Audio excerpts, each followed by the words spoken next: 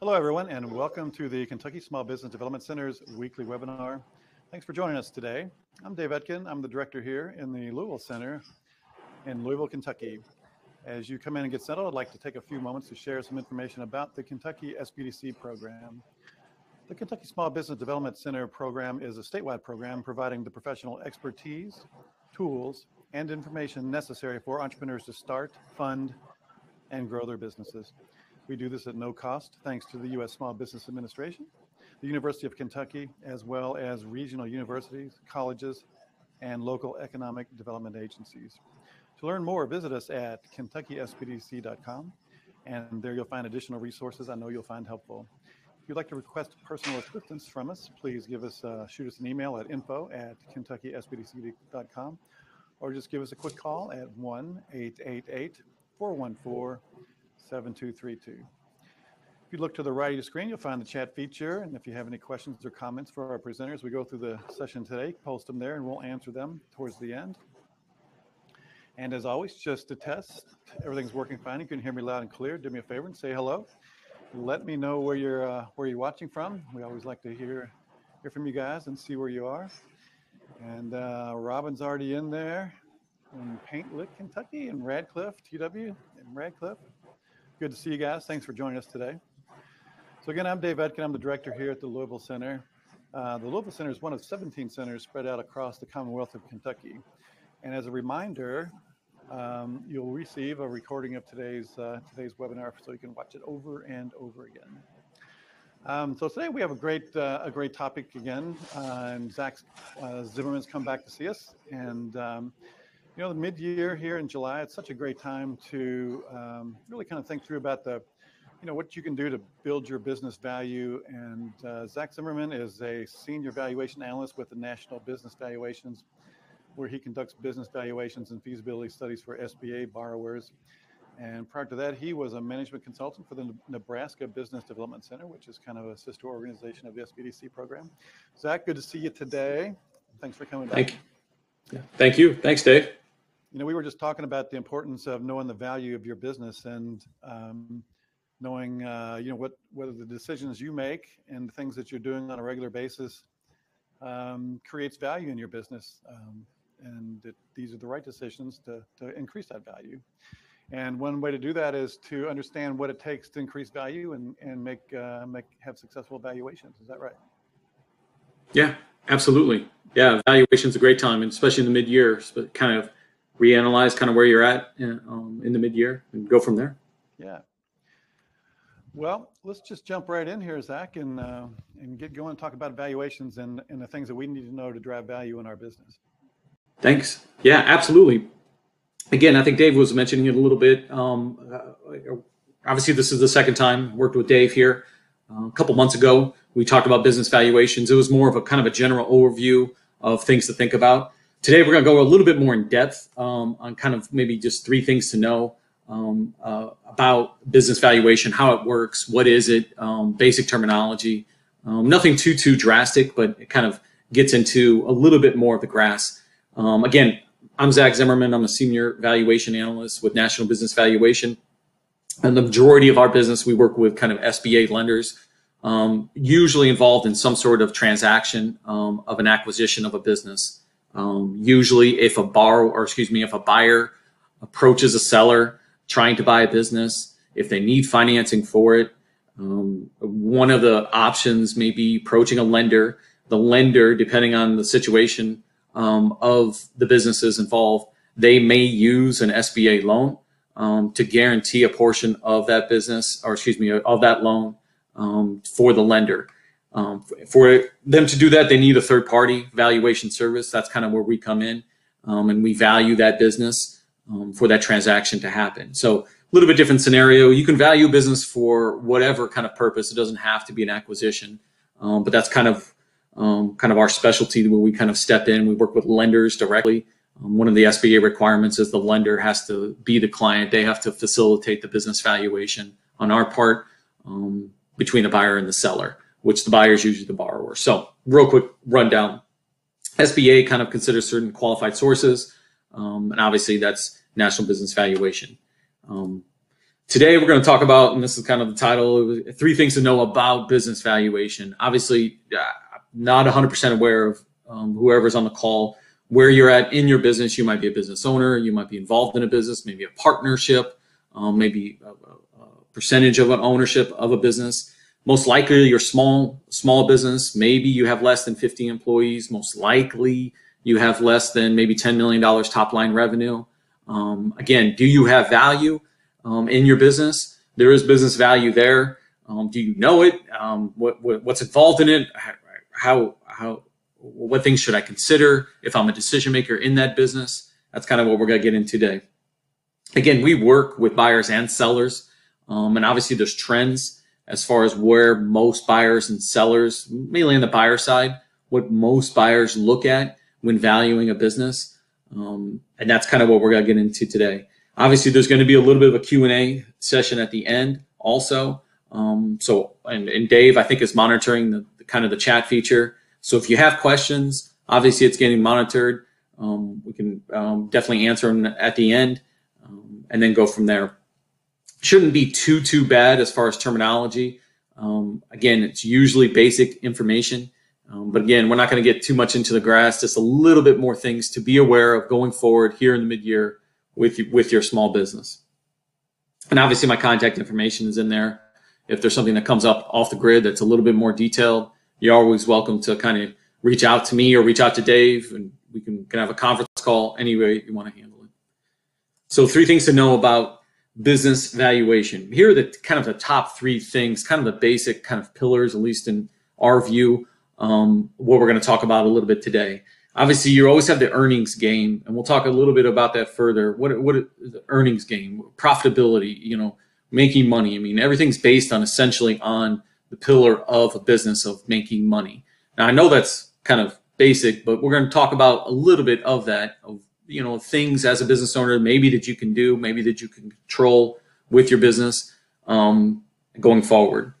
Risk mitigation. Again, what does that mitigation word mean? Again, what's involved in a business? Obviously, you guys all know when you're an entrepreneur, when you're a business owner, there's risk involved. You're a risk taker. You're a person that has ideas. I mean, now you're into the business. You've had it worked. You kind of tweaked it, but there's still risk involved. We see that with COVID.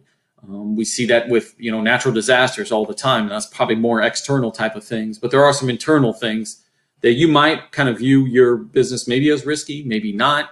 But again, mitigating those risk factors, something definitely to consider. And then market tendencies. We'll talk about that a little bit further, but there's some things that you can't control, honestly. I mean, the outside market, buyers, the majority of buyers and sellers, they look at things differently sometimes, and they try to become a negotiation. But markets that they flow on themselves. And obviously, they're not always they're using information that maybe is going in a certain direction. So we'll talk a little bit about that too. And that's kind of, when you those 3 things are kind of maybe the pillars of kind of business valuation. And if you consider them, maybe you adjust going into the future. The earnings game, like I talked about before, I mean, that's probably the most controllable thing I would think you can do as a business owner. I know it's basic. I know this is business 101 when you're saying, look, yeah, you earn money. Okay, I definitely, you earn money going into the future, but, do I make money as far as on my top line revenue? Do I make money after my expenses? I mean, what is it that we're looking for that I can control to increase the value of a business?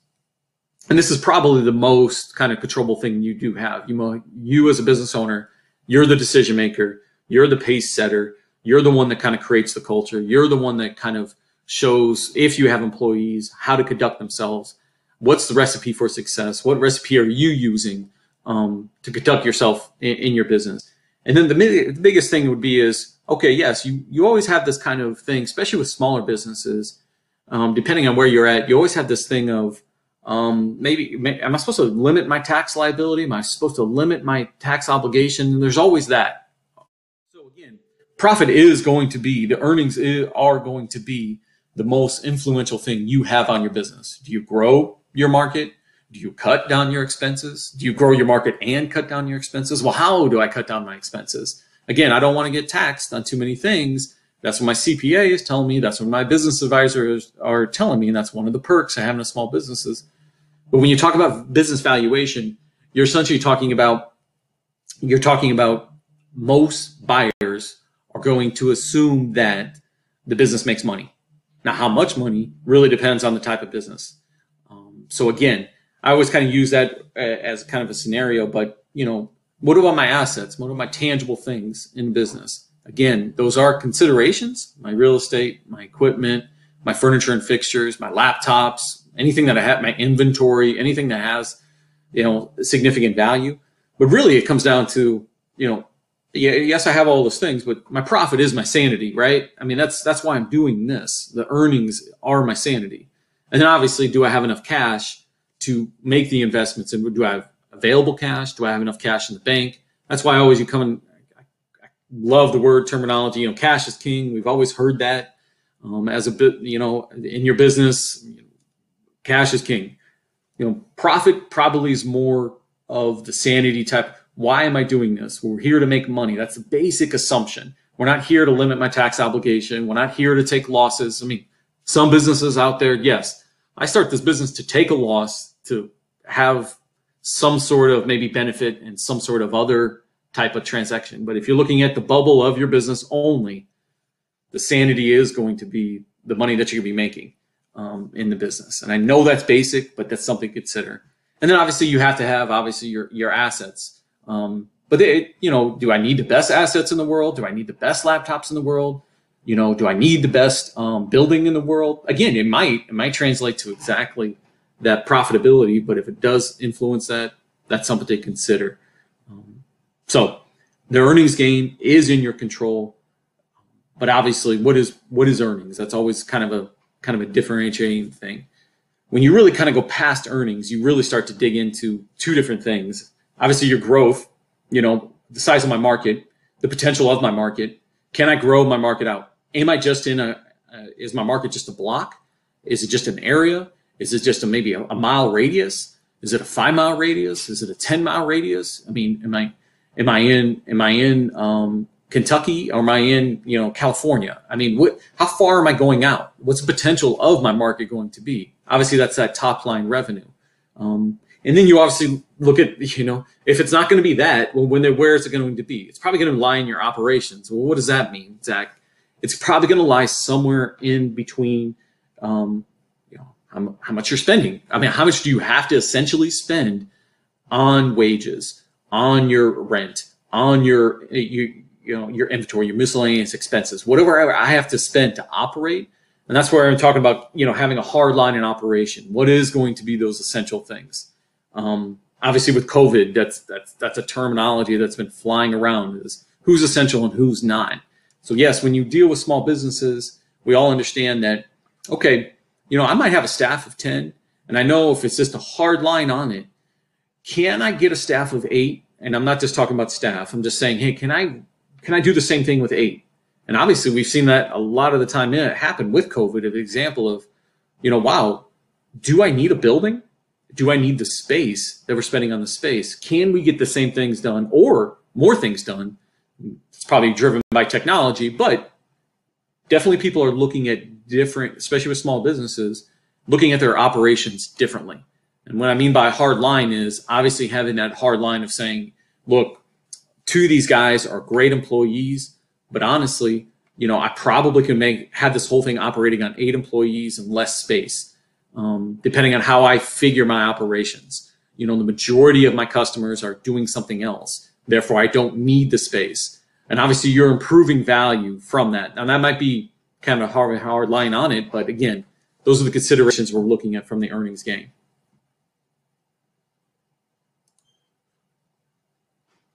The other thing would be is obviously, and this is probably a little bit more research, it's probably a little bit more higher level when you're talking about your earnings gain. Well, what should my earnings be?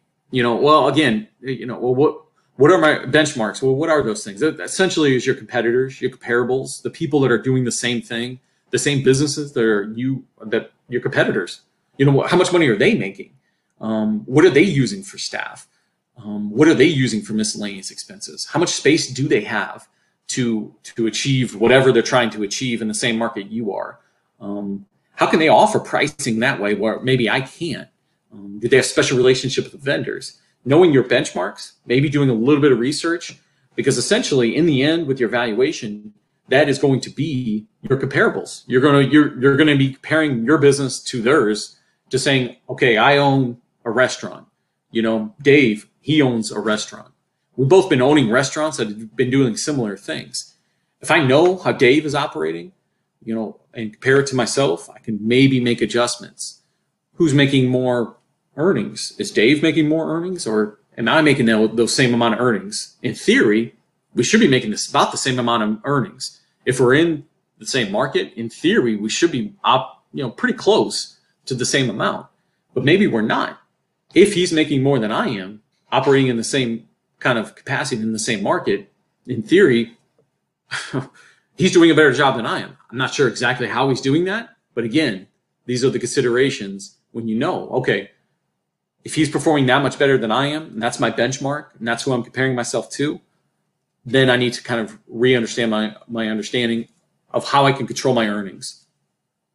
Now, I do understand that earnings has different definitions. I know it might not, but taxable earnings is different than maybe cash flow earnings or adjusted. I do understand that.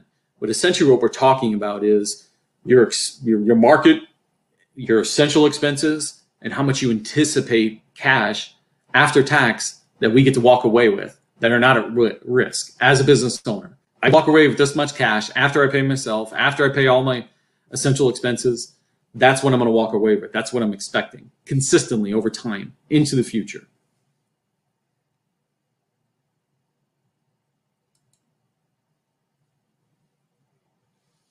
And I know we kind of go into it. I'm kind of going rapid fire here, but hang with me. Probably the second biggest thing, you have your earnings game. You're very controllable. You're the decision maker. Let's say maybe you and a partner, most likely with small businesses, the majority of the time, you're going to be the 100% owner of your business. The buck stops with you. You're the one that decides. You're the one that controls it. So your decisions kind of fall into place. You can control it, or you control your expenses. You make the decisions. There's also something that you can kind of view your business as that's going to be at risk. If I said to you as a business, look, you made $250,000 last year after all your expenses, will you make that next year? Okay, that little hesitation in your mind where you're saying, well, I don't know. Okay, that whatever that is, I mean, that's considered risk. Okay, well, why won't you make that next year? Well, these factors could happen. Okay, well, they're probably most likely, I'm not 100% sure, but they're probably most likely in your head, they're going to be something external. Well, the market was really, really good, you know, and I don't know. I mean, I don't know about COVID, but we don't know if really COVID's going away. Regardless of what you see as normal or not, and that kind of is flying around these days of what is normal operations. Regardless of what you see, everything else is probably going to be risk that you can't get to that $250,000 a year next year. Now, you might get the $300,000 a year for next year. Well, we don't know. But whatever those hesitation moves are, you know, a couple big projects went my way. I don't know exactly. I don't think that's going to happen again just because I don't think we're going to get those projects again. Again, you know, risk mitigation, risk is relative to what you're saying. You might look at risk differently than I do. But again, the majority of buyers are going to try to consistently try to anticipate making that much money going into the future. And whatever those risk factors are something to be considered. Now, can you control those? Yeah, maybe not. You know, can I get to that number by increasing advertising? Maybe. Can I maybe drive down my relationship with vendors? Maybe I have only one supplier. Maybe I only have one supplier that gives me all my inventory. And if he goes bankrupt, that's a risky thing. And I know that he's not going to go bankrupt. I understand. But maybe he could go. Maybe he's going to change pricing on me. You know what? Our lease is coming up here in the next year or so. And that's a risk factor because I don't really know what the new lease, the new landlord is going to be. We're working with a client right now that has a very similar situation, pretty much stating that, we have a new landlord. The property manager sold the property. I think we're going to be okay, but I'm not 100% sure. So again, those risk factors are relative. Can he negotiate? Can that business owner negotiate? He definitely has it on the grid that is going to maybe substantially alter his operations. But again, it depends on how you see it. At least he knows it's on the grid. And I don't know exactly all of the details of your business. Everybody knows. I mean, you know your business better than anybody. And again, those are conversations to have to whatever your trusted kind of circle group that you have to talk about. But it is a consideration, especially for obviously buyers. One of the main things, obviously, too, is understanding those customers. I know this is basic stuff, but customers have different thoughts. They have different ideas. They have different trends. The more you know, obviously, the more you can mitigate those risks. Where are the customers going? What are your customers' tendencies? Who are your customers are? Many conversations that we have with business owners, especially usually the business owners that we have, we usually conduct kind of a key person interview involved.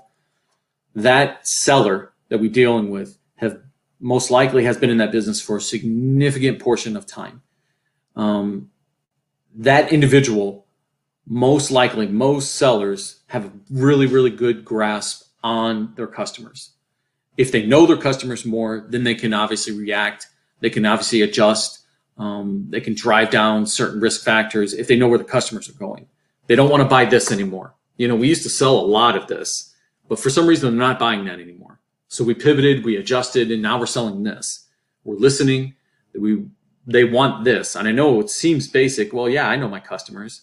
Well, you'd be surprised how many business owners, okay, for some reason, my customers are not there like they used to be.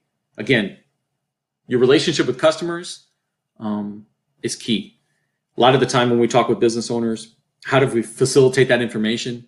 How to have a system to facilitate that information. I'm not suggesting how to operate your business, but a lot of businesses are very, very strong about knowing their customers. If they have an idea of either having a survey, getting feedback, especially facilitating reviews, whatever it is these days, particularly with your business, I know.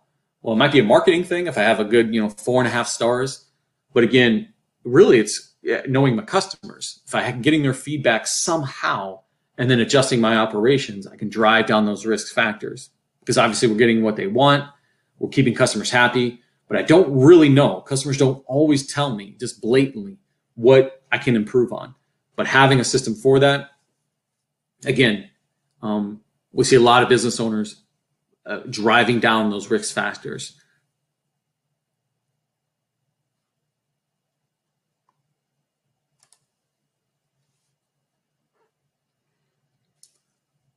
The other way, obviously, one of the main kind of ways that we see vendors.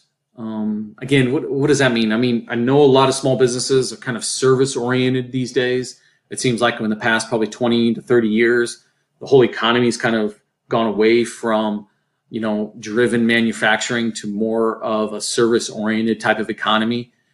So this might not be a huge thing in kind of the way you operate, depending on what type of business you have. But suppliers, vendors, if you're having some sort of substantial kind of advantage in the market with either if you have inventory or however you're trying to get your product out there, and that relationship with vendors is giving you a huge advantage. Obviously, knowing your vendors and their tendencies. Most of the time, small businesses, they deal with other small businesses. So I have a supplier. They're relatively small, and they provide me this particular product or product that I have. If that's the way it is, and your main kind of steadfast vendor, 2 or 3 vendors is all I have. A lot of conversations have that might not be enough. We worked with another client not too long ago that one of their main kind of steadfast vendors was having trouble providing supply to them, especially now with COVID. So what am I supposed to do with that? Well, okay, are we raising prices? Again, that's becoming more and more common, just to raise prices. I can't get supply in, therefore I have to raise prices for you, and we have to wait. Everybody has to wait for some reason. Again, that's risk. Customers are very kind of likely, you understand this, to find other spots. Can they find other spots? I don't know. But again, knowing those vendors, having relationships with those vendors, especially if you have key vendors. If you're saying, look, I only have 1 or 2 vendors, I would definitely suggest mitigating risk that way. But what does that mean? Again, there's different ways you can do it. The knee-jerk reaction would be, hey, I'm just going to go find more vendors. Yes, you could. Another way we've seen is, yes, a lot of small businesses try to diversify their product line of saying, okay, well, that's the only way, that's one of my main vendors I'm selling. Again, maybe I need to look at this a little bit differently and start selling something else. Or there's a complementary service I can sell. Obviously, diversification in your product line or your service, you're mitigating risk. I can find different avenues to bring in. Maybe that's not what you're known for. Maybe that's not what you've based your entire business off of. But again, those are the trends that we've seen certain businesses get into, trying to obviously drive down these risk factors. But again, do you have complete control over them? No, because just obviously, like, for risk is relative. So if you have a potential buyer that's coming in wanting to buy your business, they understand the value of your business. But again, if they see one particular vendor, that's all you have, and that's really all I'm putting my stake on, it might very well throw up a red flag. You can see that. It's relatively logical.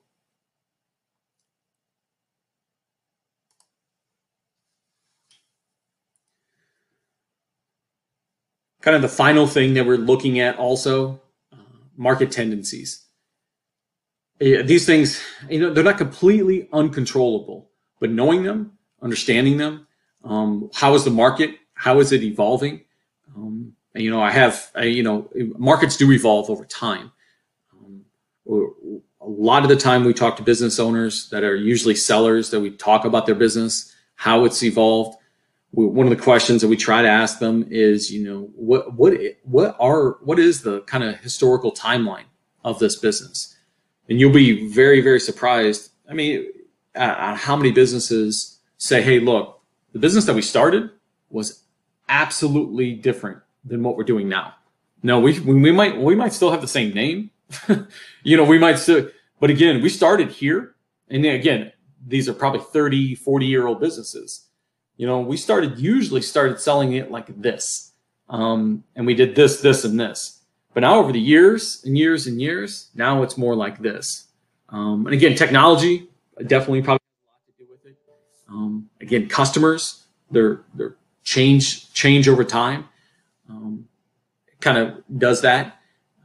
But those market tendencies, I mean, buyers are kind of the same thing, and obviously business owners.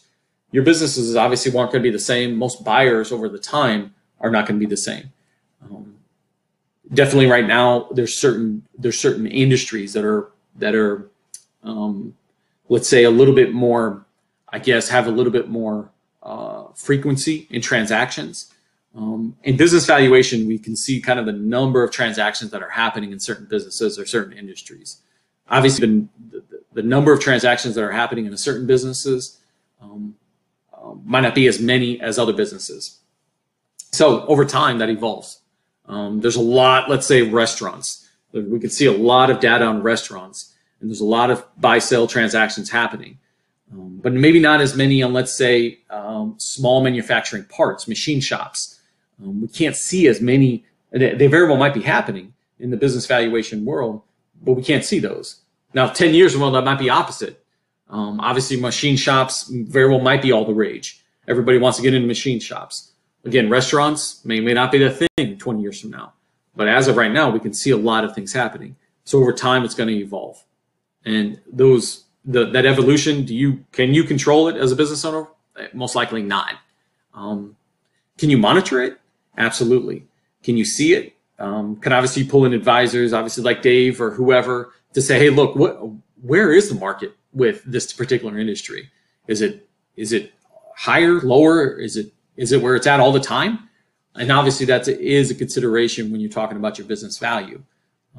Working with a client, we work with clients over years, and obviously we did a valuation a few years back, and obviously we're doing a valuation now. And obviously those market tendencies, those risk factors, their earnings are about the same, but that doesn't necessarily mean the value is going to be the same. The market could be looking at that particular industry or that particular business a little bit differently than it did, let's say, a few years ago. Obviously, COVID has kind of shed some light on certain things on how businesses operate. You might be heavy with the people, staying in your business, eating at your restaurant site. The entire drive-through was non-existent. We had a drive-through, but again, it was non-existent. We didn't really do the DoorDash thing, or we didn't really deliver at all. But now our delivery is happening frequently and a lot larger, and our operations changed. Again, those markets have changed. Businesses have changed, and very well might be a little bit more attractive. But again, markets do evolve over time, just like risk factors.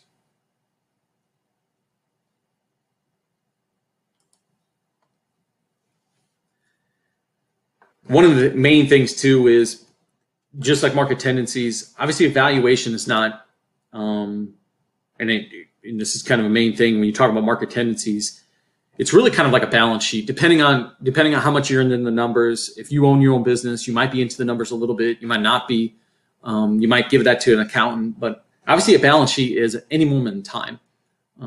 If anybody asks you, hey, how much cash do you have in the bank right now? Well, it depends. It depends on the time. The amount of cash I have right now is this. Okay, but tomorrow it might be this. So evaluation is very similar. Obviously, it's usually pretty good most of the time for about that 90-day period. When you're saying, hey, I get evaluation, it's going to be okay for 90 days unless something major happens in the market. A hurricane can come through, wipe out my business, and next thing you know, it's not worth anything. Okay, yeah. But at a point in time, this is where it's at. Unless new financial information becomes available, unless new earnings have become available, unless your quarterly statements now are available. Buyers obviously want the information getting pulled in, and they adjust in a point in time.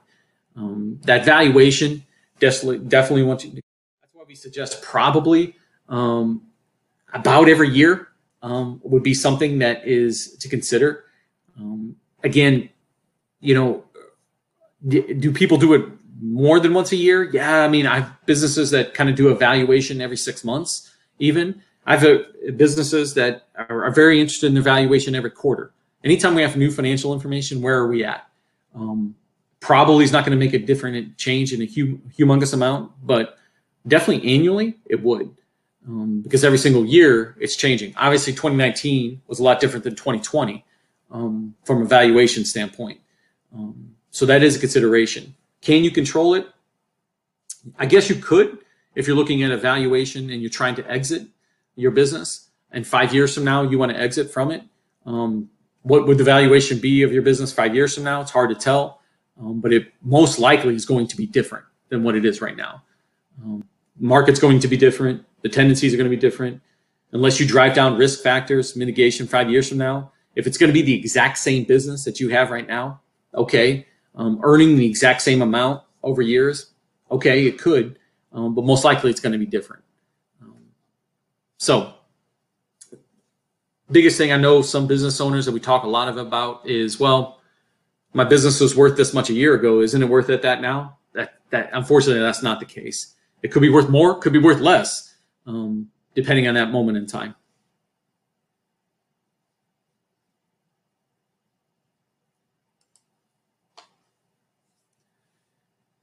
Another thing that you have is, and somewhat you can control. Obviously, you can control. Obviously, where is your business located? Kind of. I can be in a certain spot. I've decided to have operations at this location. But markets obviously are very area specific. If you're trying to sell, obviously there's a lot more transactions, obviously in a place like, let's say, California or Florida or Texas, versus a place like, where I'm located, Nebraska or Kentucky. There's not as many transactions happening.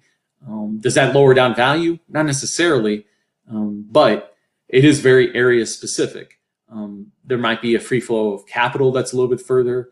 There's definitely tendencies that we see the availability of capital from, I know definitely from lenders, but I know also from either private kind of venture capitalists that want to be in certain markets. Therefore, it's driving up value, since there are obviously more transactions happening. I might have a business in Kentucky, or I might have a business in South Dakota, where obviously you can understand that I only can do so much for the number of buyers and sellers involved. Obviously, we always talk about location is everything. I understand that too, but very specific. If your market in your area has a very specific description, let's call it a description of, it has characteristics in this market, customers, certain types of vendors, delivery, how you operate, and those kind of driving factors kind of dictate value. So you're saying, well, what's the value of a restaurant? Probably one of the main things we would talk about is obviously where's it located. Probably the next thing would be, is it, what type of restaurant is it? Do we sell chicken? Is it a sit down joint? Is it a fast food joint? Is it a drive through? Well, is in restaurants? Again, yes and no, but there's different types of how they operate. Obviously, we're seeing a lot through. We just did a valuation not too long ago on a coffee shop, and you would be very, very surprised. Coffee shops are coffee shops at the same time. Ones with drive-throughs and one with aren't are drastically different in their valuations. Now that might be due to earnings. That might be due to customers, because obviously customers, it's hard, I guess. Let's say we're assuming that it's hard for them to get out of their car and go get a cup of coffee inside, versus I just want to stay in the car and go through. Obviously, it's tougher for coffee shops with non-drive-throughs to sell coffee on rainy days than it is than drive-throughs. We don't see that tendencies going up and down. There's some seasonality going on with coffee shops with non-drive-throughs. I mean, they tend to be a little bit slower. I know it's a little bit weird, but they tend to be a little bit slower in the wintertime, because obviously that walk-through traffic. So it is area specific, but most likely how you operate defines that area. Knowing your customers kind of define that area. So coffee shops are not all treated the same. I would imagine if you did have a coffee shop, or if you're operating a coffee shop, it's something to obviously talk about, to consider. Where am I located at? How is the market currently in my local market if I tried to sell my coffee shop to a private seller, or to a private buyer? Those are definitely considerations. Again, I know certain things, certain pillars, this might be a lot to kind of consider, but we will walk through the things that we consider for a business valuation. The earnings game is huge. I would definitely probably suggest you would take a look at your earnings from a standpoint of what can I control? How can I improve it? Is it consistent over time? Do I have the same amount of earnings in 2018, 2019, 2020? Obviously, that volatility is something to consider also. And we can take that off the grid here. Obviously, risk mitigation. How can I drive down these risk factors? I make $250,000 a year. Am I going to make it going forward? No, you're not. Well, why wouldn't I make $250,000 going forward? I've always made it every single year coming up to this point. Can I make $250,000 going a year? Whatever those factors are that are putting that $250,000 at risk, obviously there's things to think about, things to talk about, how to drive those factors down.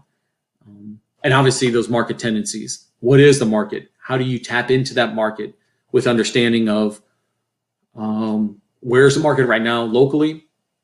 Where's kind of the evolution of where I'm going with this business in this industry? Is it considered a mature industry? Is it considered kind of a dying industry? Is it something that is growing? Do I have more people getting into it? Do I have more competitors that I have to compete against consistently over time? And then obviously, how's my area? What is specifically? What is my block? Whatever my industry is. Is it an attractive looking area? Is it a growing area? Are people moving there more? Are they moving there less? Are people leaving the state, leaving the block, leaving the neighborhood, or are they coming more? So again, those are all kind of factors that we it's tough for business owners to do this, at least what we find, because obviously you're operating your business. But again, if you're talking about business valuation, those are kind of the main kind of steadfast things that we see to consider. That's all I have. Obviously, there's my contact information. If you want to visit our website too, definitely go in there. We do other things. If you're looking at a valuation or if you're looking at an industry, you can contact me directly. We can talk off the grid further about any questions that you had to. Thank you, Zach. That was awesome. And that's, this is something I've really been thinking about a lot, and I'm glad you touched on the risk mitigation, because that's something that when you're operating your business, you don't really think about it, and you're kind of thinking about the first part of your business, like driving revenue. But, mitigating risk is nothing more than good business practices, and allows you to manage your business more effectively by mitigating these risks. And I guess the other part that really struck me too is when you're operating a business just for your income, you're leaving a lot of this value on the table because you're not thinking about the next piece of your business, which is, let's say one day you want to exit and you've got really no value. Yeah, you had a great living, but you didn't think of the value, and you don't have really maybe not even have a sellable business there at the end of the day. Absolutely. We talk to business owners a lot about that, saying, well, I've kind of followed the advice of whoever individual I trusted. But again, if you kind of start with the main kind of concept of, look, I started a business to make money. And if I'm not making money, then obviously you understand kind of an outsider looking in. You can tell them, hey, look, I really do make money. But on paper, I don't. Okay, so, it gets weird, kind of strange conversations that happen too. Well, what are we supposed to look at here then? I mean, what is your business then? Because hopefully it makes money going forward. And obviously we talked about this last time a little bit too, essentially we're talking about a machine. I mean, we're trying to generate a machine, and the exhaust of that is going to be money eventually. Now, how much money, that depends on you. But that is the concept. And if we're getting away from that concept, that's fine. It's your prerogative. You can do whatever you want with your business. But if we're getting away from that concept, obviously buyers are going to be confused. That doesn't make sense to me. Why would someone start a business to lose money? Not forever, maybe for a couple years, 3 years, 4 years. You've been in business for 10 years and you never made money. That doesn't make any sense. So again, that those are conversations to have and consider. Right. Yeah, I think when I think of evaluations, I think about the example of if I was to go if I saw a car I liked online and it's $20,000 and it says great shape, and I go there, then I see the tires are bald. Well, then I can make that mental calculation. Now I discount the price because there's a risk of that tire failure, and I have an expense. And it's the same with your business. If you don't mitigate these risks going forward, you devalue that business. Exactly. Now, that's a consideration that, every business owner has. Should I replace the tires on it? Will I get a return on it? I don't know. It might be just a ticket to get in the ball game, that it needs to have tires that work good. If that's something for me to even sell it okay, these are basics. Again, you're considering other cars, you're considering other businesses, you're looking at it different ways. But obviously, yes, you're trying to make that business. And it's just good business practice just in general, because when you have a conversation with that buyer, you're going to have an honest conversation with them about, here are the things that you probably should consider risky, that I always thought as risky as a business. And I tried to kind of adjust the business. But again, you can't mitigate risk to zero. No one can. That's just not the nature of business, Yeah. But you try to do the best that you can. So Lisa has a question. So if you have any questions out there, go ahead and put those in the chat for us. But Lisa asks, how does a lender know how many vendors you use? Do you suggest opening accounts or credit cards with different vendors? Okay. You know, every lender's a little bit different in how they operate, but again, you know, through the course of conversations, most lenders, most of the time, will have kind of a standard kind of conversation or template they're going to ask. How do they know? You know, there is some trustworthiness going on of how honest you are with the conversation, but they do understand that some care about how a business operates. Some don't. They don't really mind. They just see the cash flow. They see it okay. But the ones, I mean, lenders, you have to kind of take it from their point of view. Lenders are all about risk mitigation. Okay, so that's what they live in risk. So I would think most lenders would be interested in that. But again, some lenders, some business relationship managers, they just want to kind of close the deal and move on. Do they know? You know, I would say they should, but not always. They won't ask. They just assume that the business owner knows how to work their business. But if you had kind of, let's say, an honest, I don't know what you want to call it, consultant, maybe someone like Dave, maybe someone else, you know, this is something that at least you can think about. Now, what should you do? I don't know. I don't know the scene, but you have one vendor. I would think that's a problem. I mean, it doesn't take a genius to figure out. Right. You probably need to, if that vendor's important. Some people I talk with all the time, they know. Dude, I have one vendor. I know there's 40 out there. I just got to pick up the phone and call them. Okay, cool. That's different. As long as you know that the vendor that you can pick up with, I buy chicken from this place. I can buy chicken from these 4 different places. They would love my business. They call me every single month trying to get my business to sell me chicken. That's fine too, as long as we had that there. So it is a conversation. Yeah.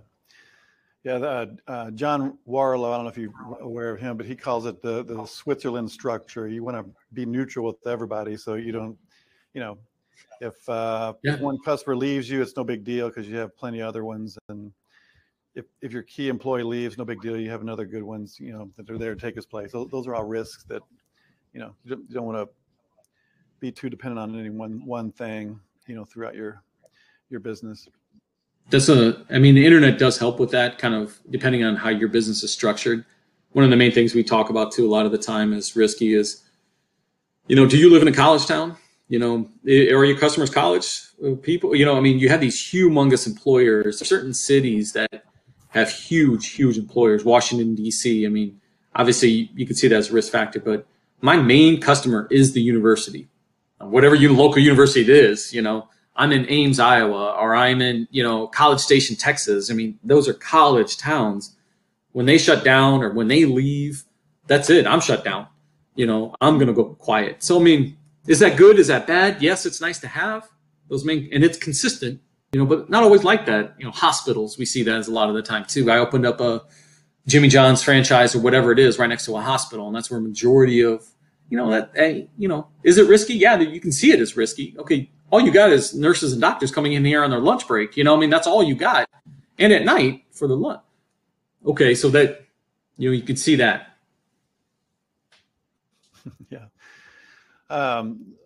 So if you have any questions, go ahead and put them in the chat and we'll get to them. But when you were talking about assessing the market, when you're doing evaluation and you're looking for market tendencies, how do you do that? Where do you go to first? So usually you have these trend levels of you're trying to, over time, see where the market's at. You know, market tendencies usually have a lot to do with, you know, timelines. We try to take a sample of, let's say, transactions that are happening within the past 2 years. Then we pull it out to see what's happening in the last 5 years. And then we try to see what's happening in the last 10 years.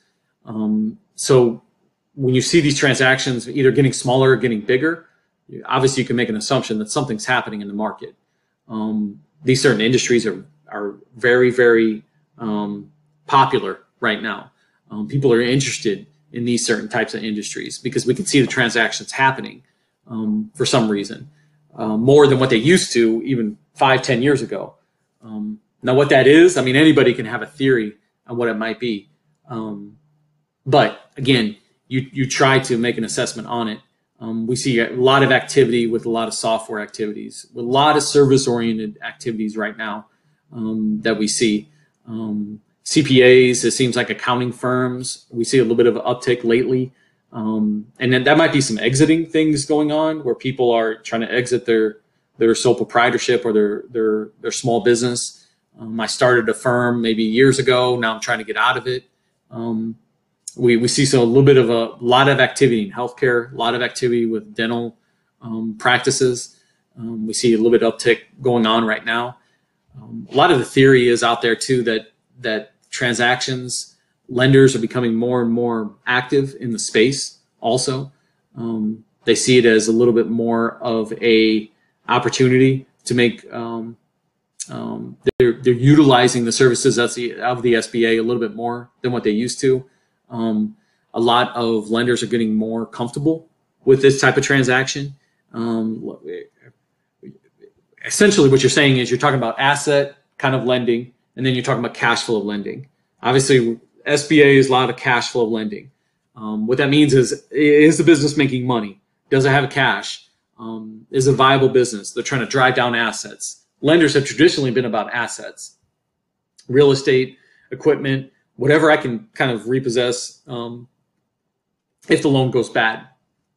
So either way is okay. But it seems like more and more are getting more comfortable with cash flow lending. And that's essentially what transactions are happening. So if we drive up the more number of lenders that are comfortable with that transaction, that seems like to be a little bit more of an uptick with the service-oriented type of businesses that are essentially cash flow based. And then obviously that does it blow up the market? It doesn't really blow up the market, but it does over time swell the market. So that's a theory out there also of saying, maybe 5 years ago that activity would be there because the interest is there, but just the availability of capital wasn't there. But now the capital is there, the availability is there, and the market is more active. We can see more transactions. So the information is getting more accurate too.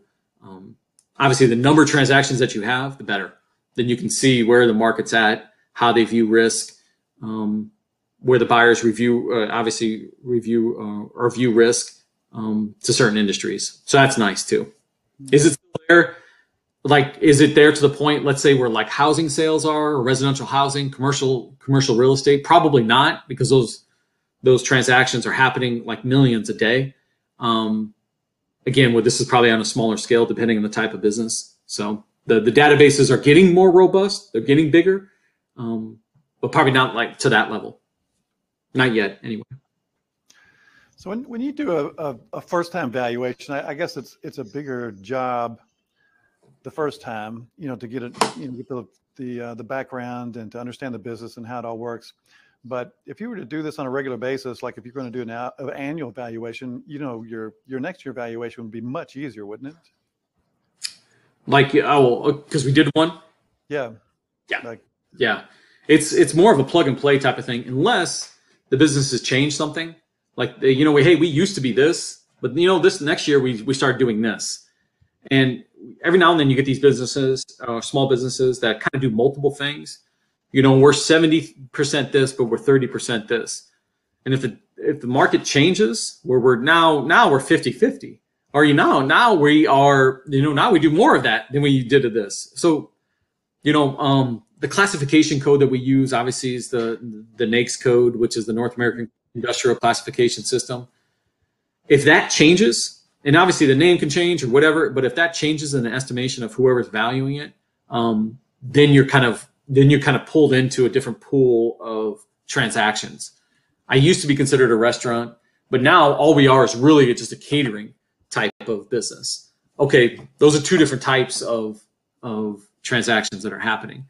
So if that doesn't happen, where it's just I've been doing the same thing year after year after year after year, yeah, it's relatively easy. You have different financial information though too, and then you'll be surprised on year to year how much everything changes. the staffing levels. Okay. I saw a statistic that said that I think it was 80% of the small businesses that are put on the market just don't sell. Have you seen something like along those lines? You know, I haven't seen that statistic. I know for it depends on what you mean by market. So I mean, just I want to sell my business. I guess that's a market. yeah, exactly. So how do you sell a business is different. That's a little bit more, I would say, probably kind of in the beginning stages, adolescent stages. Also, you have individuals dealing with business brokers. Okay, and that's a very, very highly specialized type of thing. It's a little business brokers are a little bit more fragmented though. They're kind of doing their own thing. They're trying to market your business. They're trying to figure out how to find buyers for your particular business because they're trying to create buyers. It's getting more and more active. Obviously, the industry, it seems like getting a little bit more organized as far as using technology. Biz Buy Sell, which is bizbuysell.com. Obviously, if you kind of ever heard of that before, that's becoming more active. So Biz Buy Sell is essentially used by business brokers. It's a website, and they sell businesses around the nation. So again, generates buyers, generates interest. And then you can list your own business on there if you want to. But again, a lot of business brokers, again, I could see that where you're saying, hey, look, I wake up one day and I want to sell my business and it's for sale. A lot of business owners don't know exactly how to do it. They'll try to contact a business broker. But depending on the interest, depending on the business broker, there's really not a universal kind of method that I have seen other than Biz Buy Sell a little bit of how to go about it. And then obviously you have the discretionary also too. It's not like you put a sign in front of on the corner and says, hey, this business is for sale. That's tough because customers get skittish, employees get skittish, so has to have a certain amount of discretion involved. So it's a challenge that way also too. But again, yes, a lot of business owners, if you talk to them, a lot of them probably say everything's for sale for the right price. Right. How do you do it? I don't know. How do I find that buyer? A lot of the time we see the first step would probably be internal employees. If you have some sort of internal kind of relationship with an employee that kind of knows the business and they want to take over, that's very common. Another way would be obviously, partnerships are very, very common also. And then competitors. A lot of the time people sell to competitors to try to take over a different additional market. But again, do we know those transactions are happening? We know they're happening, but it's details of it always a little bit more off the grid. Right. When it comes to the amount of information. Well, it looks like that's all the questions we have. We're at the top of the hour. So Zach, man, I really appreciate you coming back today. And I really enjoyed the conversation on risk mitigation. This has been really good. I really appreciate it. Yeah, absolutely. And if anybody has any questions, want to talk off, that's fine too. You can contact me, contact Dave, and thank you very much, Dave. I appreciate it. Yep, Zach is an awesome resource. So please reach out to me if you have any questions, because we start businesses to make money, but yes, we also want to build a valuable business, and there's ways to do that. So Zach's a good resource. So appreciate it. Thank you, Zach, and we'll see you soon. And thanks everyone for joining us today, and we'll see you next week. Bye, guys.